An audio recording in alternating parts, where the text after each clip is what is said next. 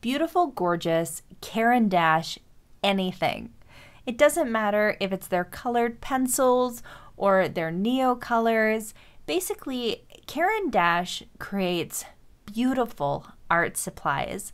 And as you know, I'm an art supply nerd and I love to explore different supplies. And if you want to know why, because my reason for exploring different supplies is very unique to anybody else, make sure you watch some other videos to find out why. On the table here, I have a bunch of Neocolors. I have a pack of 10 Neocolor IIs, as well as Neocolor I, and then the full set of Neocolor II. And the set of Neocolor II versus Neocolor I, as you can see, there's definitely a size difference. Neocolor I versus Neocolor II is that one is water soluble and one is not. So let's open this. I have had this for a hot minute. You can see it's so scratched up and just kind of, it looks worn out. I got it, geez, I want to say maybe even a year ago, and I haven't really used anything in here. I bought them independently. I have some cups here with independent ones I purchased initially from the local art store to see if I liked them before I invested because they are spendy. And then I went ahead and bought this, and I went through a move and all this stuff, and I really have kind of been fearful to use them. I don't mean like fearful to use the ones that I have out, but you know, it looks so pretty and I'm like, I don't want to ruin it. And there's like two colors that I've used out of here that have started to wear down a little tiny bit because I ran out of them as the independents. You can buy these open stock. So if you don't want to buy a whole set, you can buy them open stock, or you can buy this cute little Neocolor II, as you could say, aquarelle, which means they are water soluble. The Neocolor ones, they are not water soluble. And there's more watercolor soluble ones than there is non-watercolor soluble. So for over 100 years, we have been accompanying you in your expression of creativity. Your precious Caran dash box and their bright colors have been carefully produced by our craftsmen in our unique manufacturer in Geneva. So they give you some stickers. These are the colors in the 10 pack, and I'm going to do a review on this independently because sometimes people just want a review of a tiny little single product, and this is tiny and single and little and cute. So, okay, let's put it back together.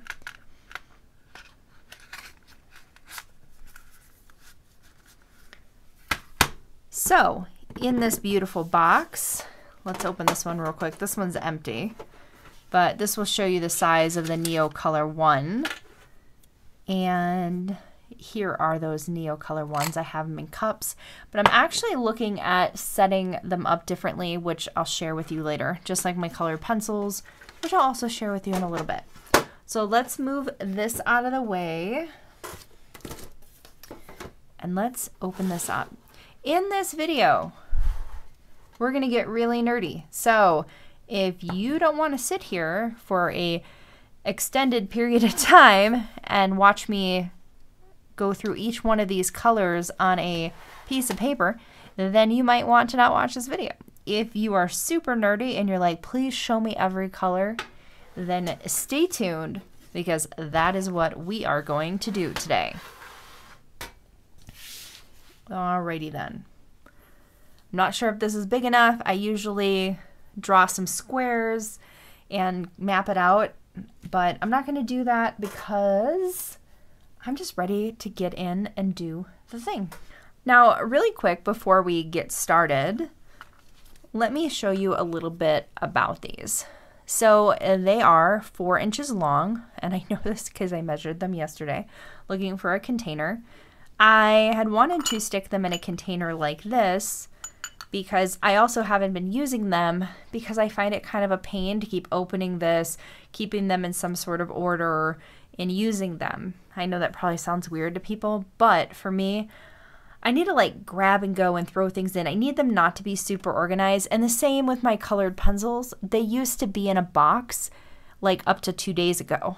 And it's probably been in a box for like 3 years where they're all color coded. And then half the time I'm using them, I have them stacked on the table and they're rolling around. And then finally I decided, you know what? I'm going to put them in these little cups. And you know what? It has been better. Don't get me wrong. The box is really lovely looking and I like the way they store that way. So I have a couple other boxes over there that I store color pencils that I don't use as much. Some of my graphitints, my Inktense, stuff like that. Okay, so they are considered like a crayon. Apparently I say that weird, according to my partner. And as you use it, you can start pulling the paper off. The one thing I dislike is the name's so close to the top and the number at the bottom is so hard to see. Now I don't even remember where it's at. I'm all looking. There's a number somewhere. See, I have different ones from different places. So here is, right here. Here you go. There is the number. On this one, I'm not seeing it. I don't know why. But that is part of the problem. It's really hard to see and it's hard to figure out what something is. If you're using a colored pencil, you can use it down to here and you still get to see the number. You can still figure it out. And that is with a polychromos and that is also with a Caran d'Ache colored pencil. You can eat that pencil way down and you still are probably going to see that number. With these, you lose it pretty quickly. So you lose that name. And I spent over, probably an hour one day trying to figure out what color I was using because I couldn't find the number on it. Like this, it's also, and it was like this too before I got stuff on it. Some of the numbers are printed very poorly or they're missing numbers. So that's going to be my biggest gripe. Otherwise, I don't have any other gripes. Oh no, I do. But it's a non, it's not a real problem. Is using this in a sharpener. People will use hand sharpeners. People use razors to sharpen these. If you are going to sharpen them, which you probably are going to need to, unless you want to use them blunt all the time, which you may, you will need a completely different sharpener because it will ruin your sharpener for anything else. Didn't know this. And I was sharpening these along with my colored pencils, and then all of a sudden, and I wish I had one that had stuff on it, all of a sudden the tip of my colored pencil, oh no I do, I have one right here, I can see it. Is it right there? Of course I saw it, now I can't get it out of the tray. Here, let's go. So this is kind of a good example, is you would get the Neocolor all over the next thing you put in there, and then if you don't pay attention, you're going to ruin something that you are doing. So you have to have a dedicated sharpener or a hand sharpener. The other thing is when you're sharpening them, they also have a bunch of stuff that comes off it and it feels wasted. Unlike a colored pencil, when you're sharpening a colored pencil, you're not really wasting that much of it. But when you are sharpening these, boy, you are wasting a lot. So what I started to do with some of my favorite colors is get these little tiny, these are gonna roll away, get these little teeny tiny makeup containers, and I started putting stuff in there. You see what I'm saying? Like, that's a lot. There's a little bit of paper in there. I'll get that later. Wait, no, I got it now. That's a lot.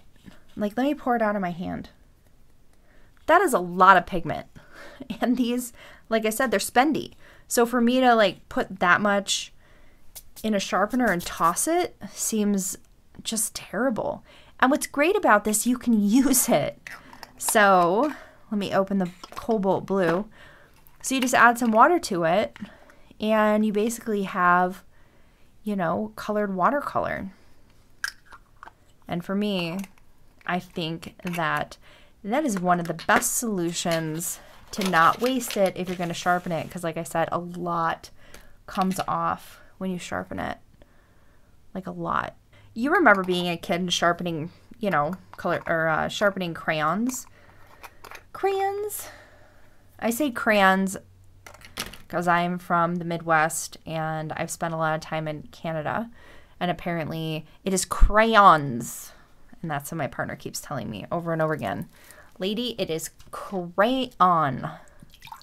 Apparently I don't say pumpkin right either. That's appropriate and the right way to say it. But I apparently say it like a 3-year-old. I say pumpkin. Speaking of pumpkins, this is a beautiful orange. All right. So let's clean up this little bit of dusty mess we made here. And let's take a look at these. They're gorgeous. They are beautiful. They are just so good on paper. You can leave them completely as they are without adding water to them, or you can add water to them. So, trying to think of the best way to do this. Do a little thing here. I'm going to zoom in.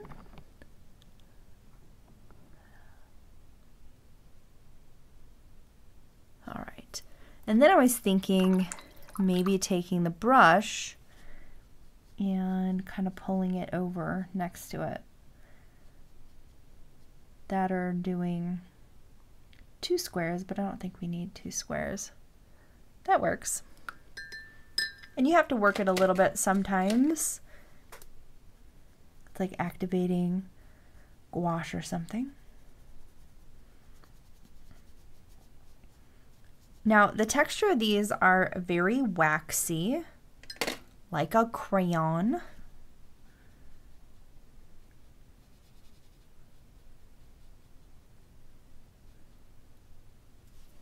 So to make this easier, I am going to do a few. Let's talk about the colors here real quick too. This is Sahara Yellow, that first one. And this is a orangish yellow. And the third one is a apricot. Apparently people in California say apricot. This is considered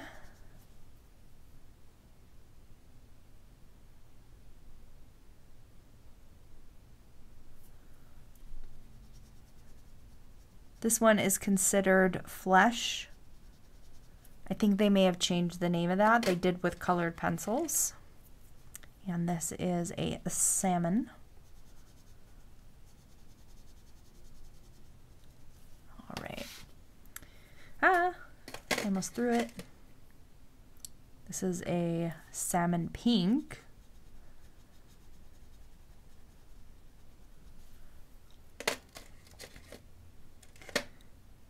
This is a pink.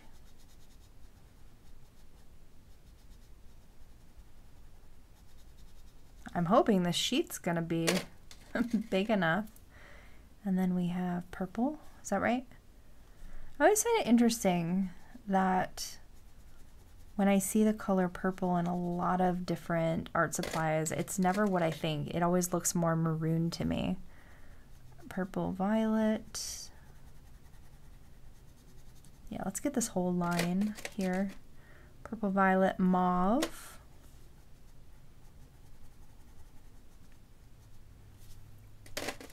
And then aubergine.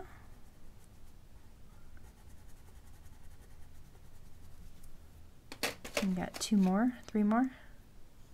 Lilac.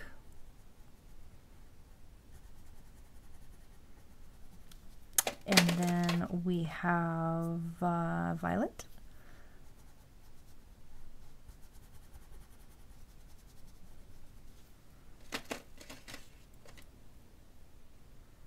Indigo blue. And if for some reason this goes really nicely on this piece of paper and I'm able to somehow make them all fit, I'll make sure to create a PDF of it, and I'll write the names on it too. Okay. So that was that apricot. This is the flesh. And this is the salmon. And this is the pink, I think.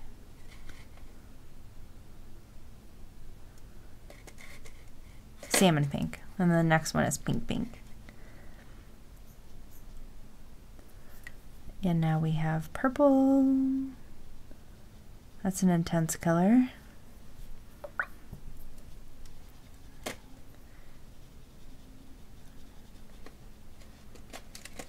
And then we have violet purple, right? We got done 2, and then this one. Grab more water here.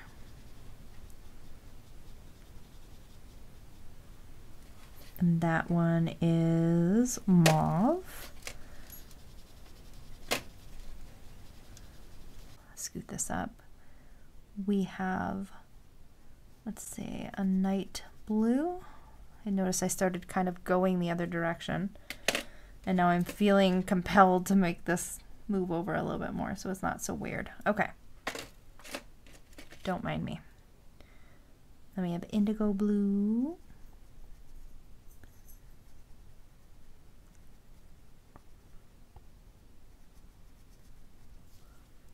And then we have a royal blue.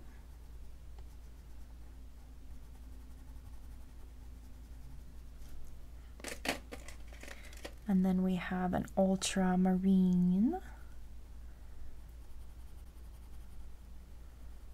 Yeah, we should be able to get these all on here. I think we're like through half. Getting to the bottom, we're through 1.5. So that means there should be 4 rows. That's what I'm thinking is going to happen. That seems about right. What is this? Blue sapphire. All right. So now, as I get the water on my brush, and now we have that. I'm throwing things. Okay. Interesting. This one out of all of them has their old logo. This is like one random old one in here. Everything else has their new logo. This is their very old logo. All right. This is night blue. And the next one we're looking at is going to be the indigo. Okay. And then the next one, you're looking at that royal blue. It's like a purple color. I'm going to bring these out a little bit more too. I can bring that out a tiny bit more so you guys can see that a bit. Getting there. All right. 1/4 of the way done. I was talking to my partner about this. He's like, "You're really going to go through every color?" And I said, yes, there are people who actually want to watch that. And I am one of them. I watch videos all the time with people going through art supplies. So the next one is just going to be blue. And now we'll have a little bit of a guide. And then the next one is going to be cobalt blue.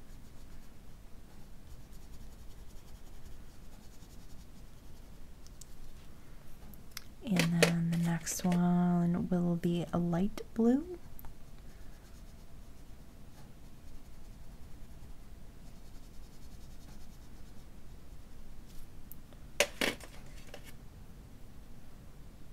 Periwinkle.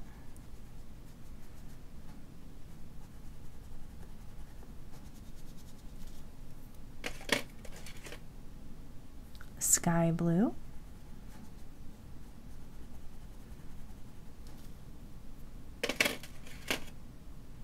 light cobalt blue.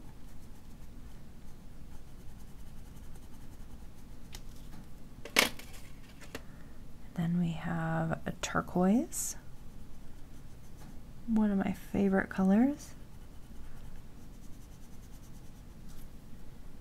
And then we have turquoise green.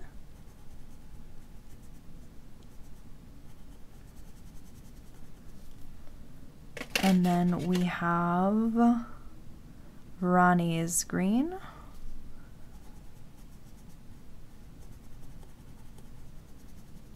Feel free to correct me if I'm pronouncing anything weird.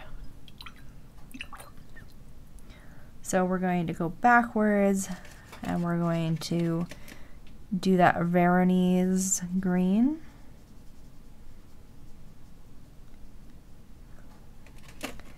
And then we were going to do that Turkish, is that turquoise? Looked like it said Turkish right there, but it's turquoise. Let's move this one out a little bit further too. Okay, this is turquoise blue.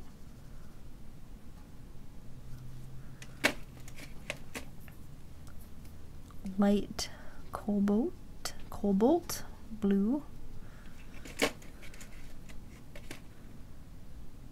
Sky blue.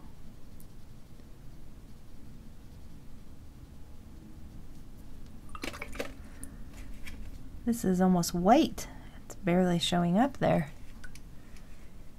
And then get that one. Make sure we're keeping them in order. Light blue. Oops, we gotta use this purple one first. Periwinkle.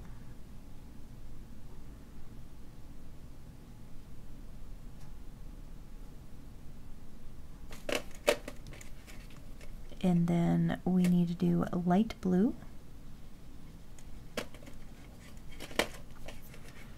And then we need to do cobalt blue. Gorgeous, gorgeous color. Cobalt blue. And then we have just blue.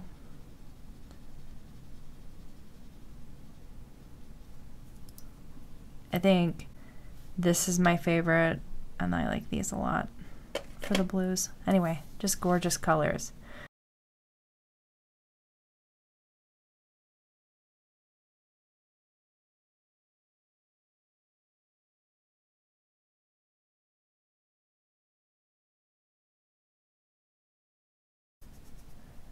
These are beautiful colors. We have moss green. The one before that was a chromium oxide green. And this is going to be something beautiful. This is, look, see? You know, halfway gone and the name is just not barely there. So this one's a dark green. At least it had part of the word dark. And then greenish blue.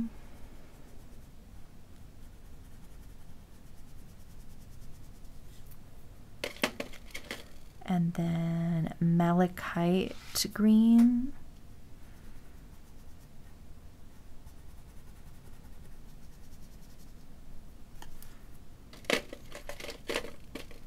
And then emerald green.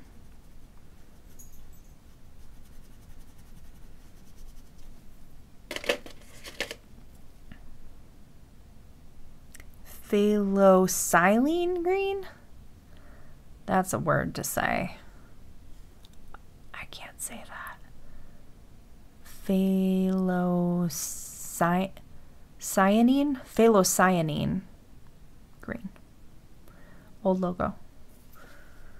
All right.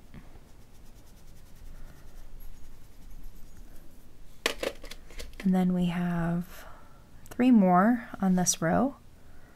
Green grass.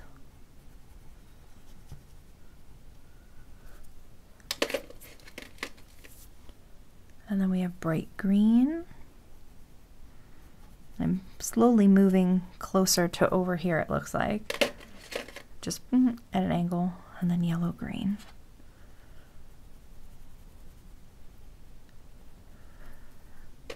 All right, let's go back up and let's do chromium oxide green. Beautiful green. And the name, nope, that's moss green. I'm trying to think which one was that weird name. It's too focused on the colors. This is dark green.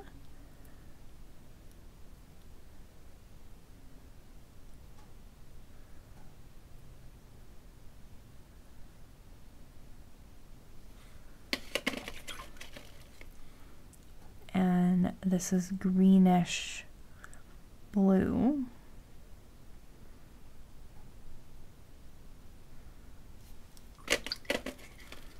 And then this is malachite green.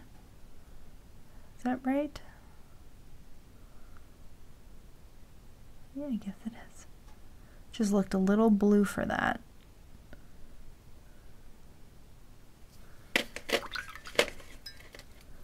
And then we have emerald green. And that definitely looks very Wizard of Oz-ish. And there's that phthalo cyanine. And then we have grass green. And then we have bright green.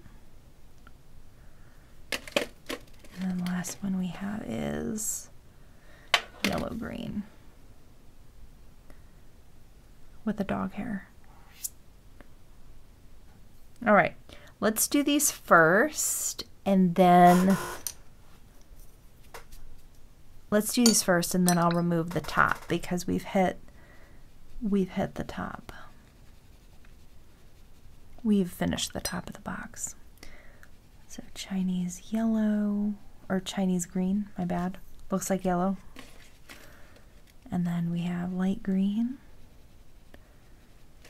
And then we have this beautiful jade green.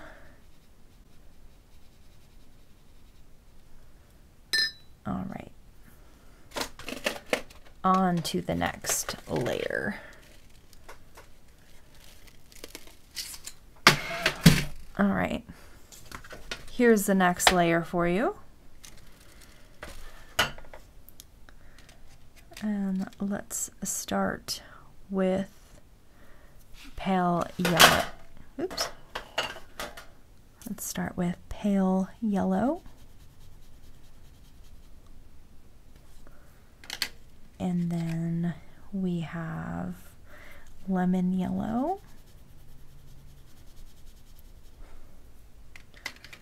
And then we have canary yellow. I do think these other two could have been a little wider, so there's more pigment there to spread around. All right, so canary yellow, yellow,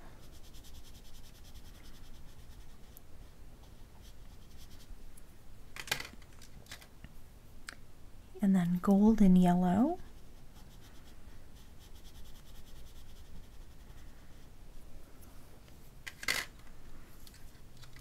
and then orange,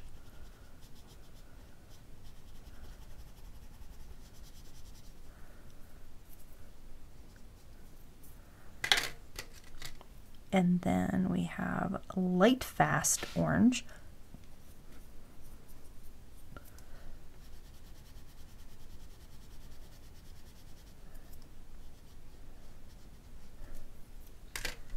and then we have flame red,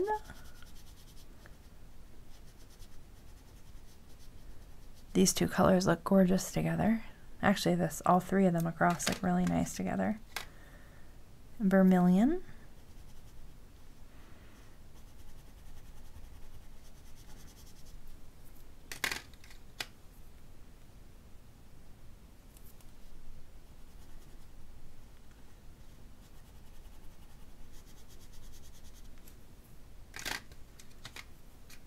It was light cadmium red.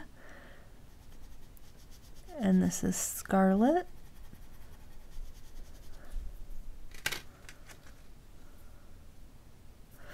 Ruby red.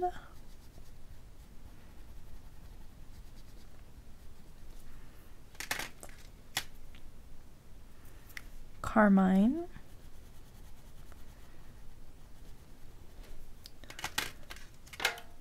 And then we have crimson alizarin.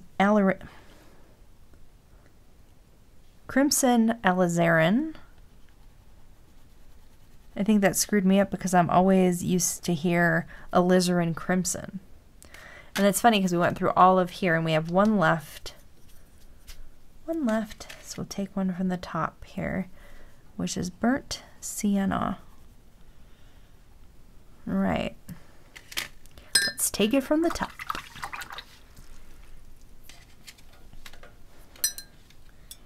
So we have a pale yellow.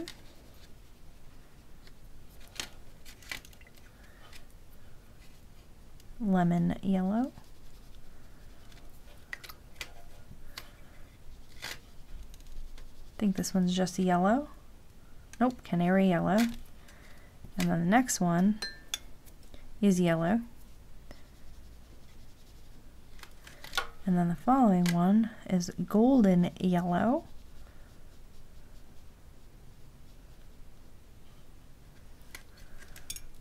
Orange. I did not realize that we were completely out of view. So what we went through, let me point it out again to you. 1, 2, 3, 4, 5, 6. 1, 2, 3, 4, 5, 6. So I believe that is going to be, so this is that light fit. So we're going to redo this. This is the light fast orange. And this is going to be the flame red. And this is going to be that vermilion color.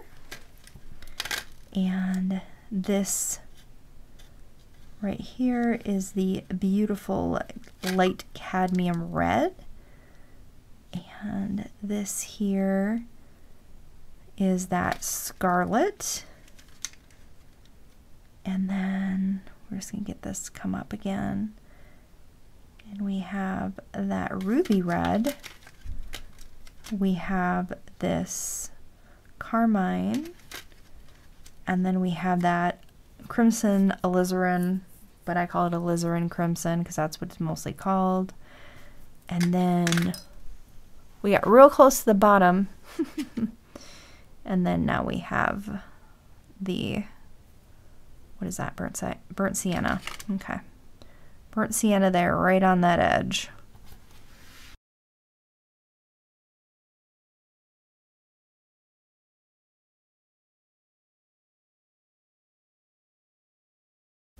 Let's make sure I do not go out of the window of the video this time. So, English red.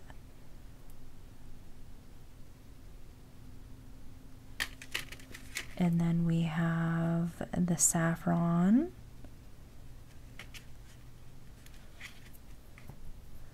Russet. Got a little bit too much water going on there.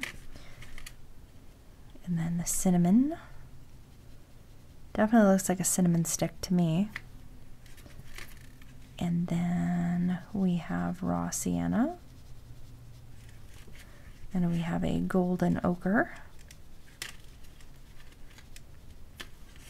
And then we have an ochre. And then we have an olive brown. That's a nice color. And then we have the dark olive.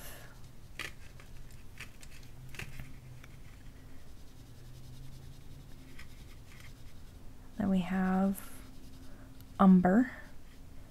That's a beautiful color. And here we have that Van Dyke brown, and then we have some regular brown. Pull some more color over there. And then we have that Toledo brown. And that's a good example. You have to be careful when you're using them because you can break them if you are pushing too hard. So there's that Toledo brown. And we have that beautiful black.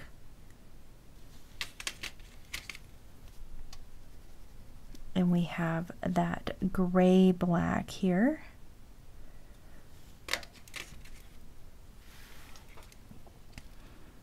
And then we have that sepia color. Oops, get that out of there. And it's the grayish black. And then this is the Payne's gray. And this was that dark gray here.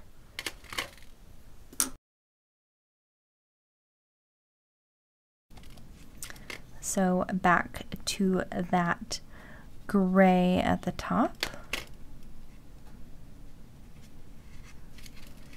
And then we have silver gray. And doing something like this is really helpful so that you can know what your colors look like on paper. That's a light gray, and then white, which you really won't be able to see. And then we have the gold.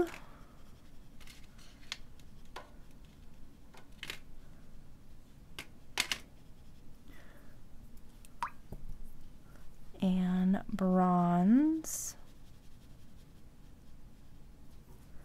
And silver. And I got a little bit of bronze left on there, so probably watch that. Make sure you clean your brushes well.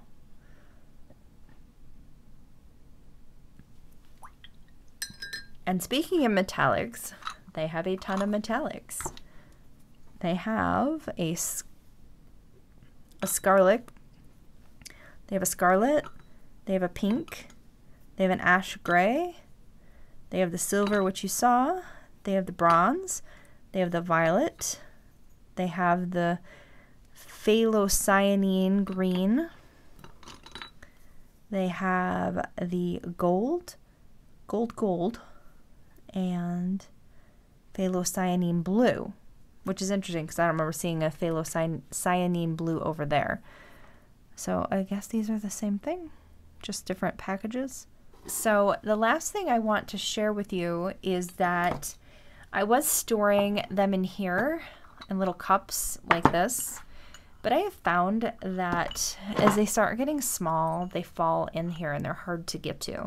So I got myself some of these. This isn't the ones that I got. I only had one of these and then I went and found some online. Not exactly like this, but this was pretty cool.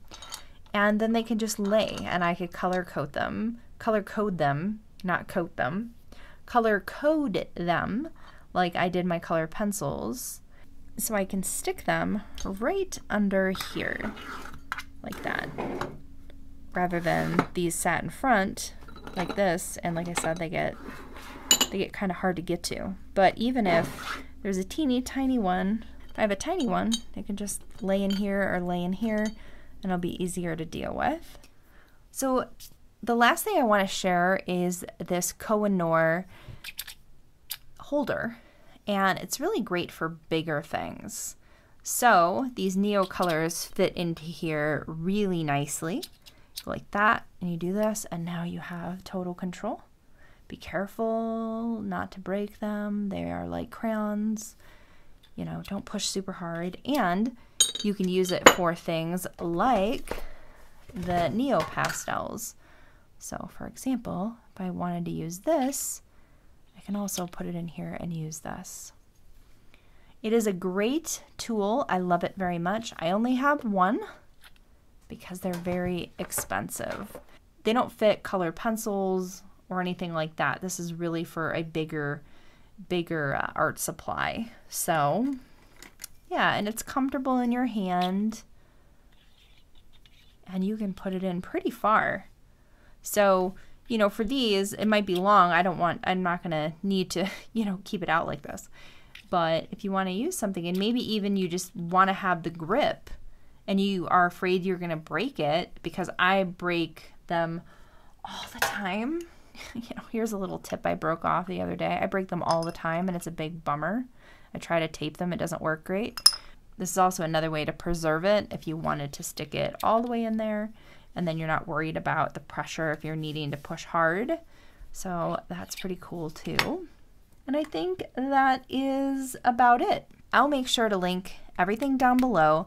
I will put up this picture as a PDF download underneath with all the numbers underneath it, so you can, if you like a color, you can download it and figure it out. And I'll make sure I link to, since I showed you these Neo pastels, I'll link to them. I'll link to the Neocolor II, the big box. I'll link to the Neocolor I, small box. I'll make sure to link to this little 10-pack, and I'll make sure to share with you guys these trays if you're interested, as well as these little makeup jars that I use, and of course this. All right, well, I hope you guys enjoyed this video. If you did, please consider liking and subscribing. You also can find a bunch of super secret, amazing content on Patreon, where I share super secret content with my patrons. All right, I'll see you guys in another video.